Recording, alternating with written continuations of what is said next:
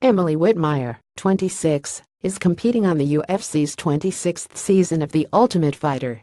An Oregon native fighting out of Stream Couture in Las Vegas, Whitmire talks about being homeless, fighting through a rib injury that she suffered early on in the tough competition, and reveals what she missed most while being away from home. 16 women are vying for the opportunity to become the UFC's first women's flyweight champion on the promotion's flagship reality series. Whitmire is the number 8 seed. The TUF 26 finale will take place on December 1st in Las Vegas. Check out the video above. More MMA. Follow all of our MMA and UFC coverage online at coveringvisage.com and at coveringvisage on Twitter.